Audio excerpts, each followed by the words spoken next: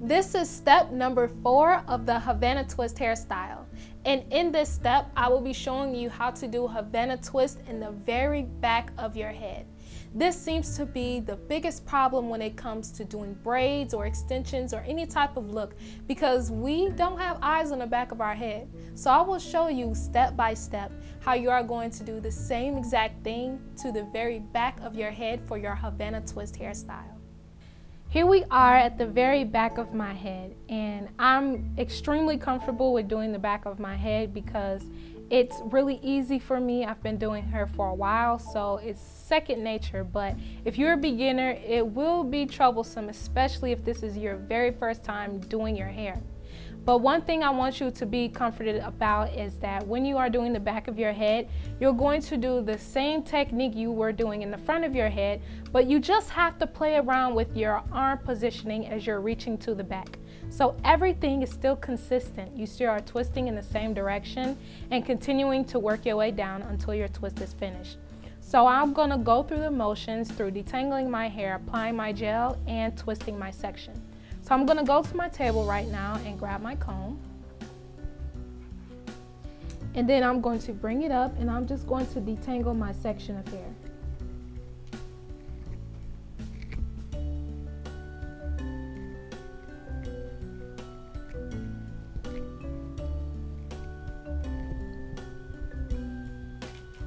Now I'm just going to use my fingers and I'm going to divide these two sections here.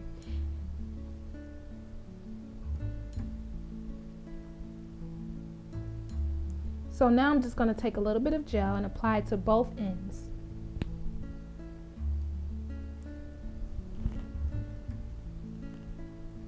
As you can see, I am parting consistent like what you were doing at the front of your head. You're just going to divide it right in half. So it's kind of like two small rectangles. Now what you're going to do is you're going to grab your hair and you're going to locate that middle section like you've always done. But this time, you're just going to bring your arms to the back of your head. You're going to place the middle area right against your scalp like you've always done.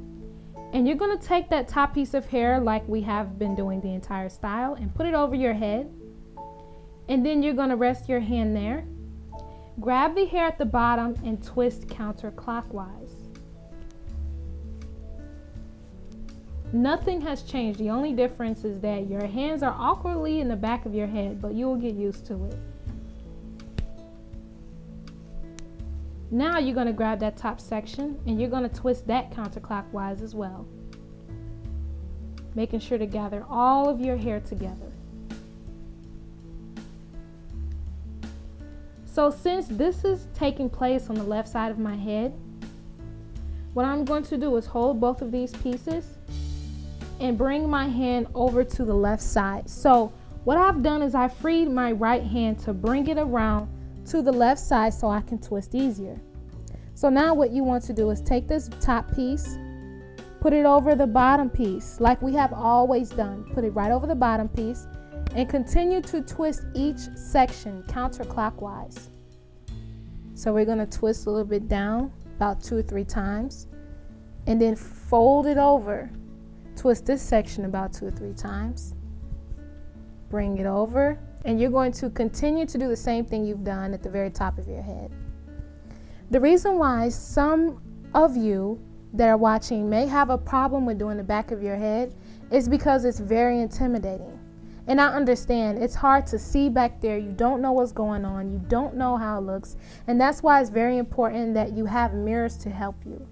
Right now, I am not using any mirrors. I can just go by feel and I'm pretty used to it. So I can just twist my hair and I have a problem with it. But if you can't see and you're having problems, my best suggestion is to get 2 stand-up mirrors. You want to get mirrors that could just stand up alone on its own. You're going to position one in front of you and position one behind you. So that way you can see the reflection of the back of your head as you are doing your hairstyle. Also, you could even go to your bathroom with your stand-up mirror and position your mirror with a chair behind you so that way you can see your reflection from the mirror in front of you in your bathroom. So whatever works for you, whatever you're willing to try, you just have to make sure that you can see the very front of your head and the very back of your head as you're doing your hairstyle. So the same method applies even though you're in the back of your head. You're just going to continue to twist counterclockwise each section, and then you take the top piece and put it over the bottom piece.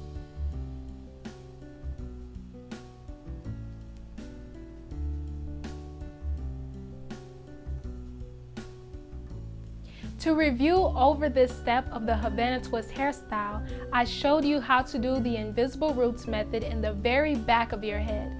This is an area that will be much difficulty for you if you are not used to doing this style, let alone actually twisting the very back of your head. But just know the same exact technique applies. When you're in the front of your head, the same way you've parted your hair, sectioned your hair, and twisted your hair applies to the very back of your head. You're going to grab each section one at a time and you're going to twist counterclockwise.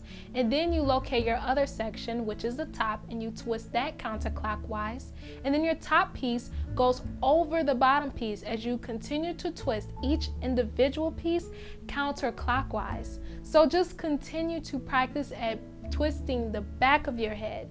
Even though it may feel awkward or different, just know that if you do the same exact technique and practice as you do in the front, you will achieve the same results in the back. So continue working on that as you complete your look.